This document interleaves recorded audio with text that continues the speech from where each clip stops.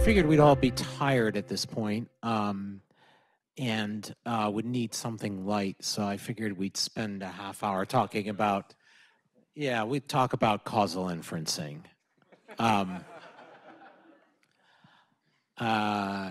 No, I'm serious.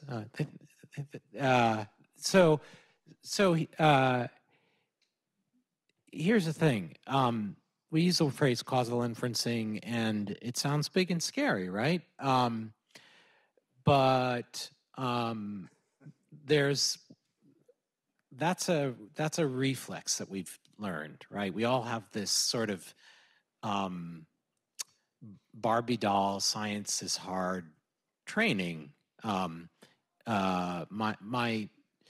wife, who's about 7 times smarter than I am, has a postdoc, did a postdoc in Columbia in a fMRI lab, and she still has some math anxiety. Go figure. So we're going to take a deep dive on this stuff tomorrow, and I think we need to just kind of settle the issue once and for all this afternoon that this stuff is like nothing to be afraid of. And I'm going to prove it because these folks have deep qualifications. I have none. I did not make it through a single science course of any kind in my entire college career. And at this hour in the afternoon, I am going to sit up here comfortable, not freaked out, understand at least a good portion of our conversation, not be overwhelmed by imposter syndrome. And if I can do that up here, then you all can do that from where you are. What I'd like to do is start with the philosophy, the liberal art. And Richard, if you don't mind me indulging myself a little bit in the wind-up, because this is literally the only part where I have some modest academic training in this entire 2-day summit. So speaking from my hard-won Bachelor of Arts degree in philosophy, I contend that philosophy is the most approachable of the liberal arts. And my evidence is that you can find your way, stumble your way really, in the direction of a decent philosophical insight, even when you're drunk. Dude. That suggests an intervention. Yeah, well, I did say hard won. Dude, what if all of this is like not real? I need to get out of that mode. So probably many of us have had that thought at some point lying in the grass during our adolescent years. But if you've had that thought, then you are on your way to Plato's allegory of the cave, the idea that our knowledge, our access to knowledge of the world is not direct, it's somehow mediated.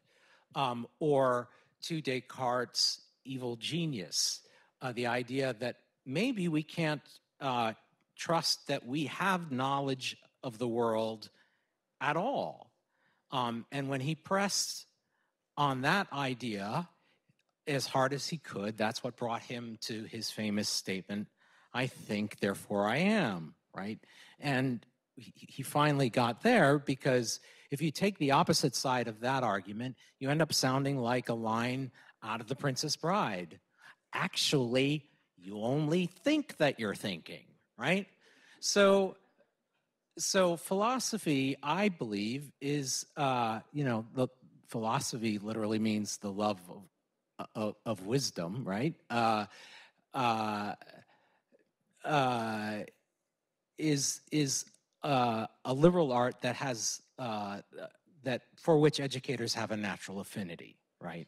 But we get to the first turn in the road towards causal inferencing because what you wouldn't know about philosophy as a liberal arts major, unless you happen to take a particular type of philosophy course and a particular type of philosophy program, is that modern philosophers tend to employ certain kinds of formalisms um, to express this sort of exploration of the nature of knowledge and certainty that provide a kind of rigor that might lead them down the path toward causal inferencing. And I wonder, Richard, if you could explain to us how a philosopher might end up walking through the door of a computer science department. Well, the first thing I thought I'd do was ask if an empirical educator is alone in a forest, he makes any sound. Dude. Sorry. I couldn't resist. It's the only philosophical joke I know. So I got my PhD at the University of Pittsburgh in history and philosophy of science, and I was actually studying causation in social sciences. And my advisor, Clark Leamore, at a certain point, about half a year into the project, said to me, you really have to make a choice here. Either you can go read a bunch of dead white men and talk about causation in a philosophical sense that nobody really doing practice much reads or cares about, or you can go read social science and statistics and take the chance that we might actually discover something useful. So I sort of did the second, and what it led to was a really interesting path in which we ended up having to use an awful lot of computer science and a lot of statistics. And so Carnegie Mellon was a great place to be because the interdisciplinary nature of the place and the ease with which you can go visit other departments and enlist their help was really a huge benefit. So I couldn't resist because Michael's question was leading me into the idea of what are the formalisms which have actually proved useful in learning something about the methodology of causal inference and what we can discover. And they're really directed graphs and probability. And so I've actually taken a few minutes to do like a 5-minute primer of causal inference.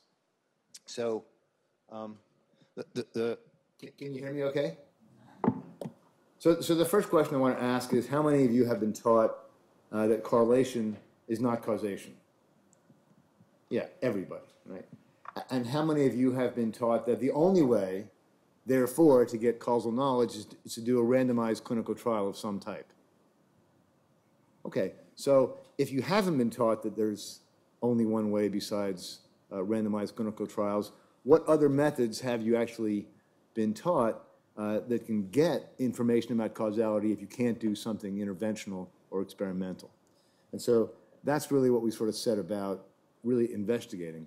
But the first thing I want to say is that the idea that correlation isn't causation can be made so easy and so visible if you use these things called directed graphs that it's easy to go further than that. So here's an example in which I have two variables, E and S, and I have 4 graphs that describe the ways they might be connected or not connected causally. So the first one on the top has E and S with no connection whatsoever. E doesn't cause S, S doesn't cause E, and no common cause. And then C is a common cause that I haven't observed. In the third one, S is a cause of E, and in the fourth one, E is a cause of S. And this little symbol is from probability and represents the idea that E is probabilistically independent of S. And I put green for probability ideas and red for causal ideas to make them distinct and show that what we really need is a bridge, right? So if E has no causal arrangement, connection of any type to S, they're independent. But if E and S are not independent, which is what that little slash through the independent sign means, that's the same thing as thinking E and S are correlated. They're associated, right? And the problem is that all 3 of the arrangements on the right, will produce association or causation. So if I observe an association between E and S, all I can infer is that there's some causal connection, I know not which, right? That's the essential problem, that correlation doesn't equal causation. But in a randomized clinical trial, causation does come from correlation. So take the same 4 graphs and say, well, one of them, or some combination of those, must be true, right? And the R stands for a randomizer in which I'm going to randomly assign exposure, which is the E variable here, right? And if it is really assigning exposure, then in the second graph, in which there's a common cause, the influence that the common cause, C, had on E will be annihilated because now the randomizer is taking over and no other cause of E makes any difference, has any effect, right, is eradicated. So that is why that X happens. And the same thing is, if S is a cause of E, if I randomize E, I eliminate the influence of S on E. But if E is a cause of S, like on the bottom, then the randomizer might affect E, but it doesn't affect the relationship between E and S. So I've really now, by randomizing, changed the set of structures to those, and now things are completely reversed. So the E sub R means exposure subject to randomization, and that's going to be independent of S, or it's going to be associated with S. And if it's associated with S, the only causal structure that can possibly explain that is when E is a cause of S. So this is a completely simple graphical representation to show you that when you randomize, now correlation is causation, and that's why it's so attractive to randomize. The story that correlation doesn't get you to causation, therefore, is true if you have two variables and you can't intervene to do anything. If you can intervene, you can get causation. And if you can't intervene, it turns out that if you have more than two variables, you can learn an awful lot. And the study that we've embarked on for 35, 40 years with a bunch of other people in a bunch of other disciplines is to really explore that relationship. So if I add a third variable, infection, and I say the thing on the right, the causal structure, is really my assumption of what's true, that exposure to something like chickenpox really is a direct influence or a cause of being infected, doesn't guarantee it, and then being infected is what causes symptoms. But being exposed has no direct effect on symptoms, right, that doesn't go through infection. You have to be infected before you get symptoms. So would you all agree that graph on the right is an accurate depiction of the world? Okay. So in that graph on the right, every pair of variables is correlated. There's no pair that don't look associated, right? And I'm not going to go through the details of that. But if I look at more than just pairwise associations, if I look at conditional associations, I can end up learning an awful lot. So in this case, exposure and infection are still correlated even after I control for symptoms, but exposure and symptoms are independent when I control for infection. If I know someone's infected, then telling me they're exposed adds no new information to whether they're going to get symptoms or not, right? So that key conditional independence is sort of the signature of this causal structure.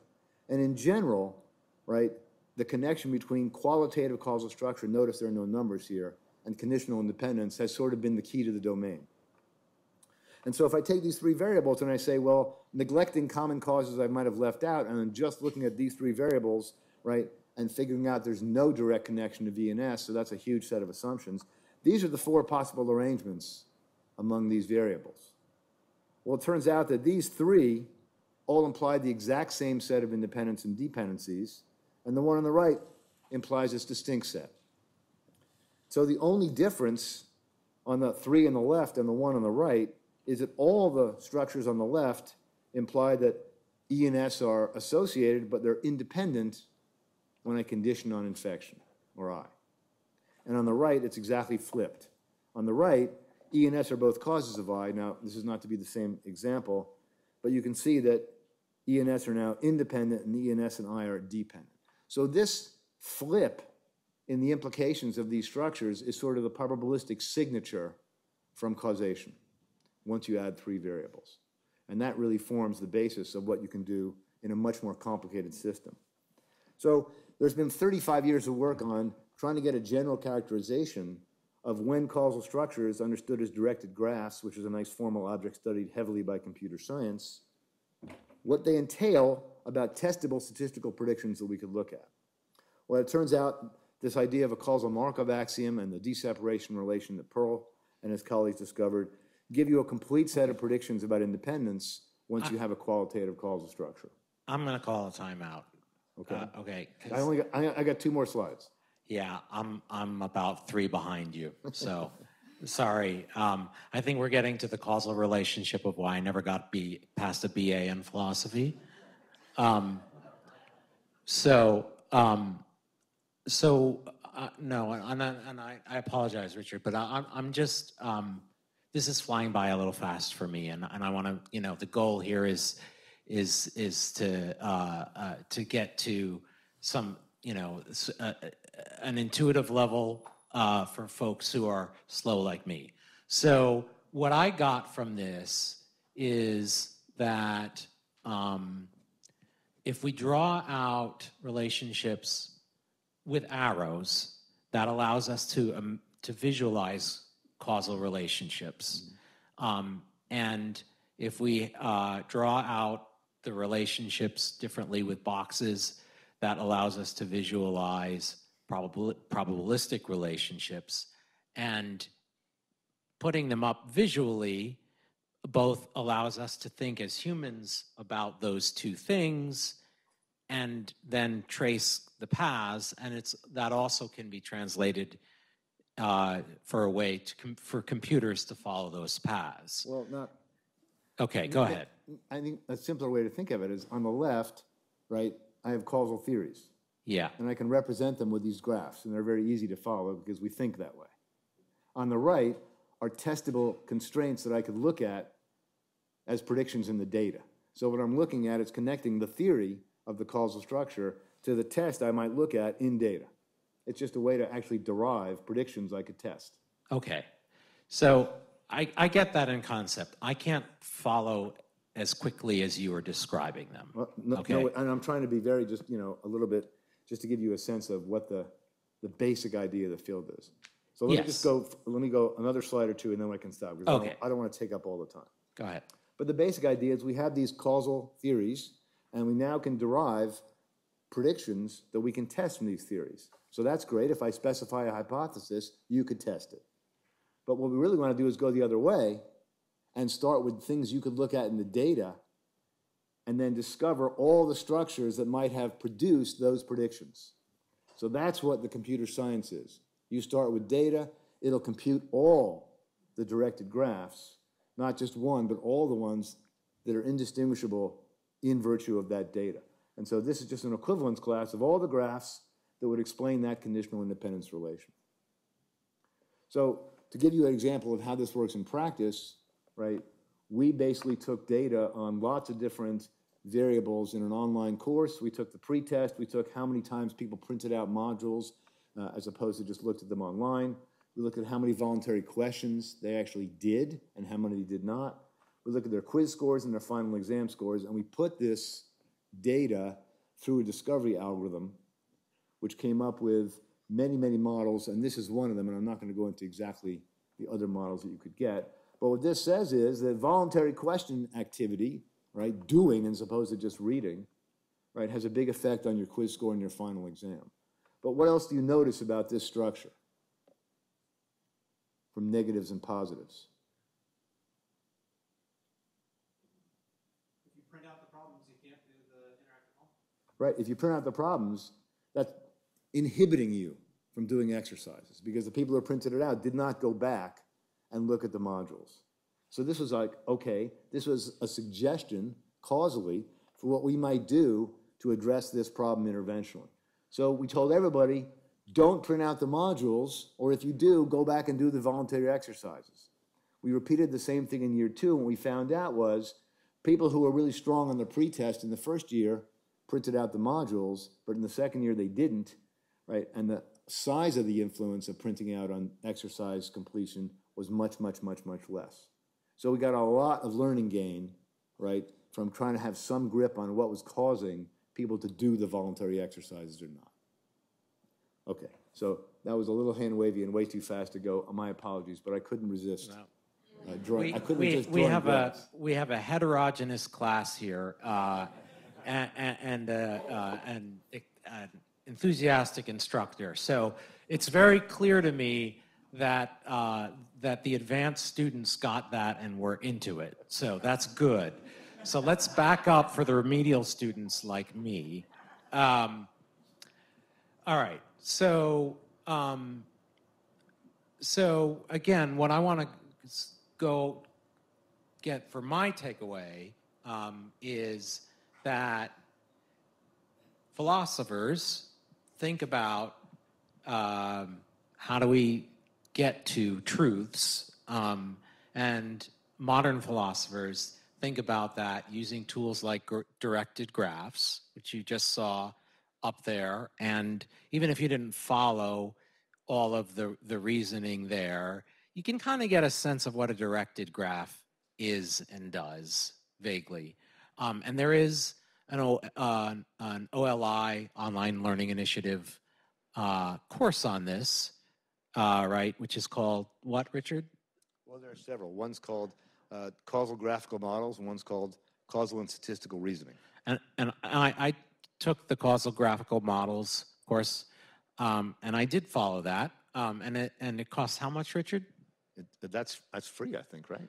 Where's Norm? Yeah, it's free? It's free? It's free? How much does it cost if I want to take it twice? Okay. Two times. No, half price on the second. Okay, half price. Okay. But let's back up and talk about causation again. You know, we throw around the phrase correlation is not causation. But let's talk about what that really means and where it comes from, and talk about this whole idea about the randomized controlled trials, which we also throw around. And I'm not sure everybody really gets what that means. I'm not sure I get what that means. So let's start with that baseline. So Amy, in addition to your expertise in education, you're also a biologist and an expert in medical science.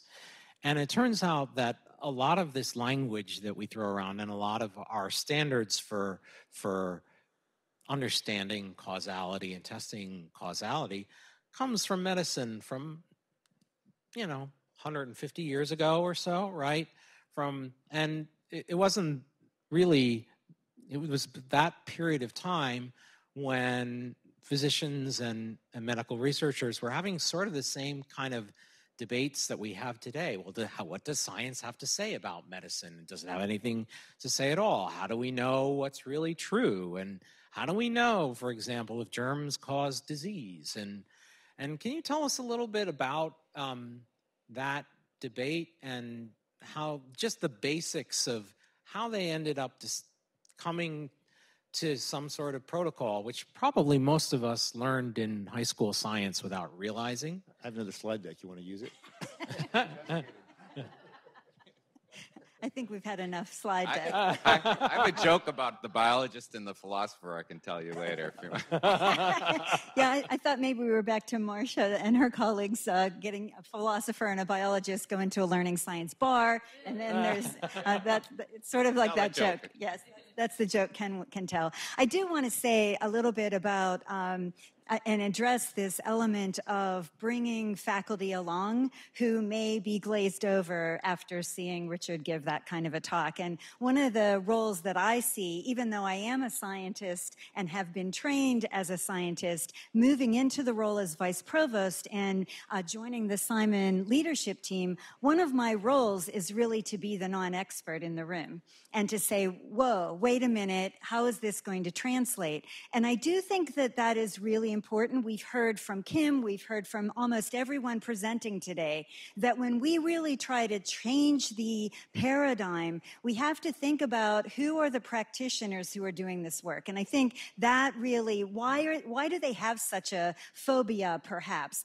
And while you might say that that's a fear, I actually think it links to, in some sense, they're afraid of being the non-expert.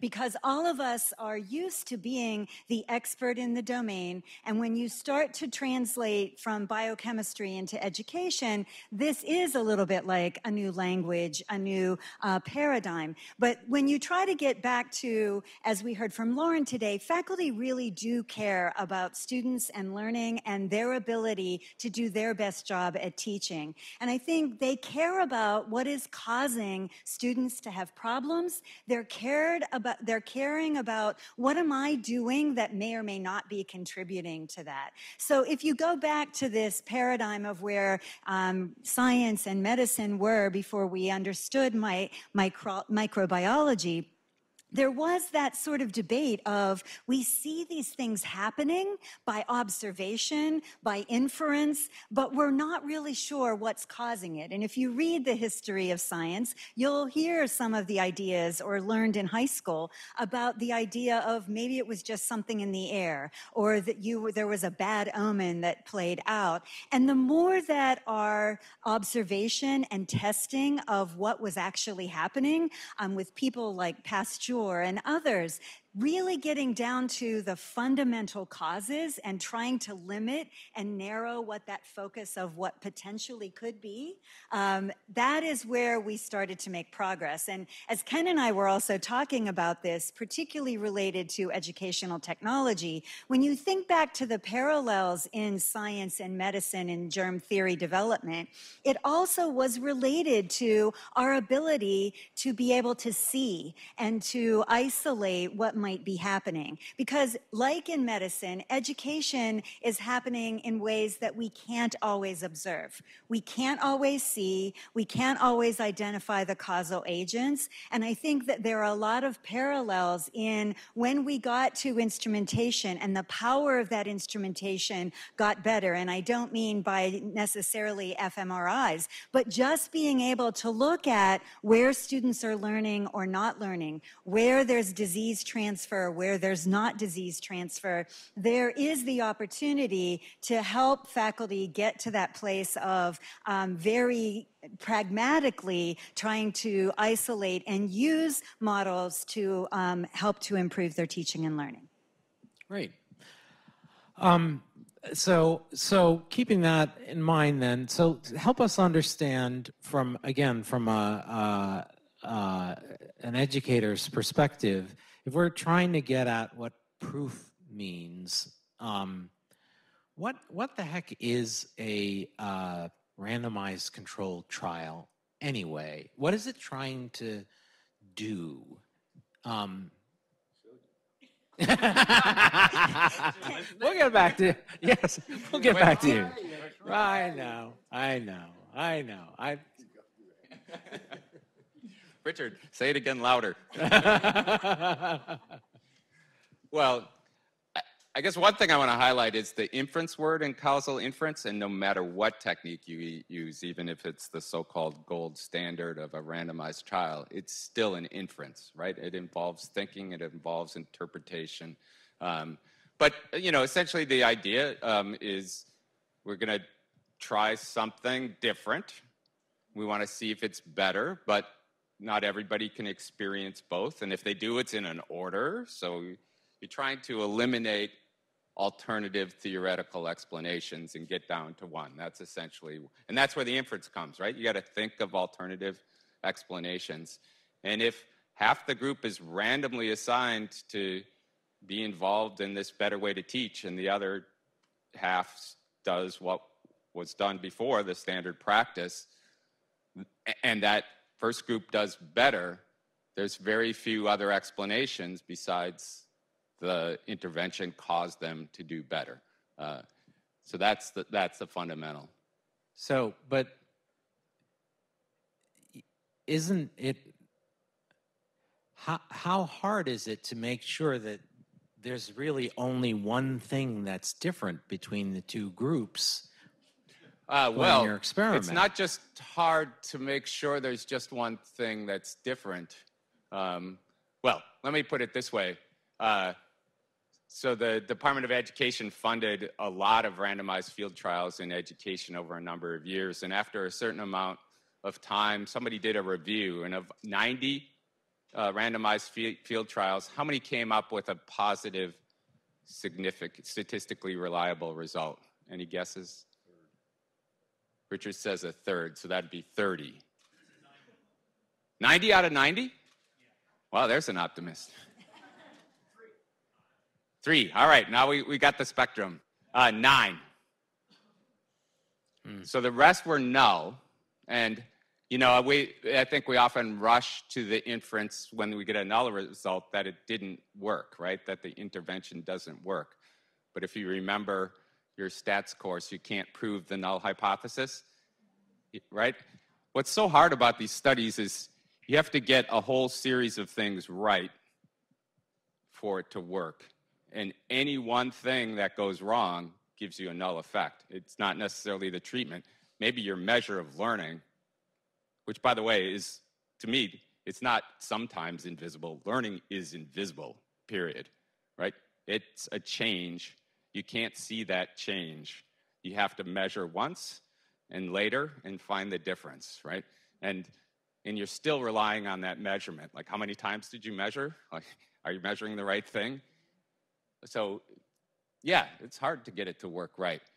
Should we give up and be depressed? No, I don't think so. But I think we should be, we have to be open to bringing lots of different kinds of data and thinking, as Richard was illustrating, about alternative explanations and which data eliminates which alternative explanations, which explanations remain, and keep working at it. So Richard, if we can't, I mean, what I'm hearing is that part of the problem is if you take the approach of, I'm just going to keep everything the same and change one thing, that's really problematic for a number of reasons. Some of them are theoretical, some of them are practical. What is, just from a two people at a bar perspective, what's the alternative intuition? Like, what is it that you're doing instead? It feels to me like what you're doing is you're looking at not just isolating, but looking across a whole landscape of different possible explanations and evaluating them somehow. How are you doing that? Well, I think the relationship I have on the board now, which is the Markov axiom and the deseparation, are the result of 30 years of research on trying to say what is the connection between the theory and the evidence, right? And how can we capitalize on that connection to make progress is sort of the other side of the coin. You're pointing out, I think, and Ken's pointing out the practical difficulties, even in the situation when we actually could intervene and actually assign treatment to one group and assign control to another. That's still hard because of lots of different things that could go wrong. And unless you can control every possible factor between the two groups, and just by chance, right, the groups could differ substantially. And so all you're really doing when you randomize is create one thing difference in expectation, not in reality. So there's another step that's statistical. But the work that we're doing and the work that I'm trying to sort of get out here is saying causal structure, causal systems have a signature. They show themselves in the data in some way. So if you have a complicated causal system and there's some other causal system, right, that might have been true, you can test to see which one is true if you can look at complicated tests in the data. A randomized clinical trial is in some sense the simplest thing, right? I have two conditions, right? One has the treatment and one has the control. And if I see a difference in the outcome, what I'm trying to do is say the only way I could attribute that difference would be, right, the difference between the treatment and control causally. But if there's an experiment I've done in my class and I've said group A takes one treatment and group B takes another, and then I have measures of 15 or 20 different things in between when they get the treatment and when they get the response, the ways, the paths, the mechanisms by which those interventions might make their way to the outcome learning are vast and potentially very, very complicatedly different. So one of the things that we're trying to use this technology for is to narrow down those space of possibilities to suggest future experiments that will more likely give you some understanding about what's really happening in those mechanisms in your data. So when you say there's a signature in the data, here's how I would interpret that. Tell me if this is on the right path. There's a whole bunch of possible causal relationships, right? That you're making, you've got your list, right? And then you've got students that are going through, your course and you're watching to see what happens, right? And that's your data, right? Your data is things happening in the class. It's students doing things and the outcomes that are being generated, right? And you're looking, certain causal relationships are going to make certain patterns of student outcomes more likely than others, right? And so when you say the signature in the data, what you're talking about is the causal relationships means students are going to do things differently. And No. I'm saying different causal relationships will entail different things you see in the data. And one form of that is the conditional independence relations, but there are others. It's like, you have a theory, an astronomical theory will give you something you can test, right, in the spectroscopic measurements, right? Certain stars or certain stellar formations will have certain signatures you can look at in the distribution of galaxies and the clumping and the other things. The idea here is, can we see testable signatures that correspond to different causal structures? So we don't know, for example, if the students are, assigned one treatment and they're doing better, whether it's because they're spending more time on the topic, or whether it's they're actually learning how to give, how to take hints better, how to ask for hints better, how to do all kinds of representational things better. So there's many ways they might be learning. And what we want to do is to get some way to, build a telescope so we could say, well, if one structure is true and the other structure is not, can we tell from the data which one is true and which one is not? Go ahead, Ken. Well, let me try a simple version. So I've got theory A, and it predicts a data pattern, and I have theory B, and it predicts a data pattern. If the data patterns that are predicted are the same, you're screwed, right? You can't tell them apart with the data. But if the data pattern is different, then you go look at the data and see which pattern you see. And if it's the one that corresponds with theory 1's prediction, theory 1 is more likely than theory 2. Trouble is, there might be theory 3, so that's where... Or theory 3 billion and 3. Right, so it does get challenging. I guess another way I like to think about this is correlation isn't cause, but they are correlated.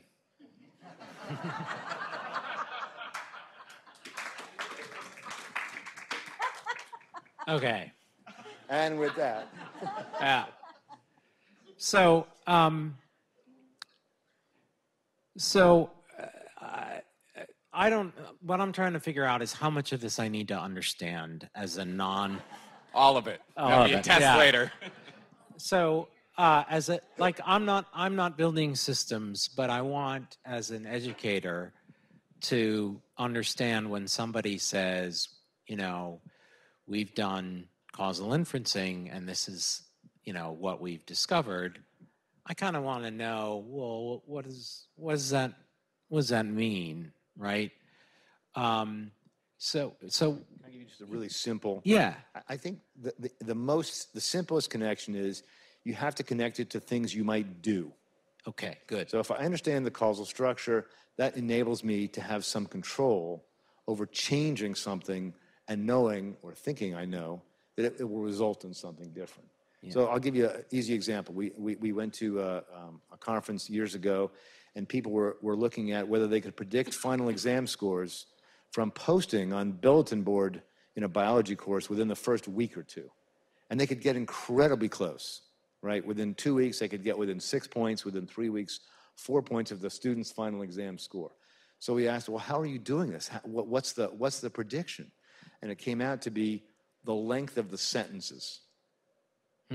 So if you were writing sentences, right, that were on average 12 words, and I was averaging 6 words, then you were going to get much, much higher score in your final exam. Okay, so let's all acknowledge that they did a great job in predicting your score and my score. And now if you're the teacher, him, and you say, well, Scheines is not doing very well because he's only writing 6-word sentences, what's the advice? Take out half your periods? Write longer sentences. Write longer sentences. That's not going to do it because that's not the right causal story. So there's an association there, and it's worthless to us if we're trying to actually improve learning. So what we need to know is, what could we get a handle on? What could we have that we could do something about interventionally that would actually result in better learning? Telling me to write longer sentences, not going to do it. So the whole tool is, can you get a handle on what would actually help the students learn if they change their behavior? So Amy, with your, yes, go ahead. The only thing I wanted to add was this is hearkening back to an earlier conversation this morning, but I think your point is well taken, and that's why the infrastructure and support for faculty who are not going to just get this right off the bat or want to, but to have the experts who can scaffold that and on-ramp it so that they're getting their own practice and feedback. Yes. I think that's another way in which you can get faculty to move in this direction. Right. And so looking at research or education as research models where you're scaffolding that with the support of experts can really help that uptake. Right. Well, this is about half of you, I think, got a tremendous amount of immediately useful information out of this. What I hope that the remainder of you got out of this is that there's a lot here that is useful to us with some help of our colleagues, right? You may not get all of this. I didn't get all of this. I got some of it. I know more now than I did half an hour ago. And I have friends who can help me. And I'm going to have another crack at this tomorrow. And I have a free course. It's free, right? It's free? Yeah. Several free courses. Half price on the second iteration. Half price on the second. Where you can spend as much time at it learning, and you can decide how much of this you need to understand. But we all want to try to understand what causes students to do better, right? We all want to try to wrap our heads around that on some level. And there are multiple levels, just as our primary care physician may not have the same depth or need the same depth of understanding as an oncology researcher. Nevertheless, this is something that none of us should be afraid of, and we should all tackle even at the end of a long day when we are grossly unqualified to take it on. So I thank you all for the panelists for your patience with me, and I thank you all for hanging there for a long day. I'd like to tell you that you can all relax, but we're not done yet. We have some announcements, and then we have an expo, and then you either get to go home or you get a little break, and then we'll have more to come from that, depending on who you all are. So thank you.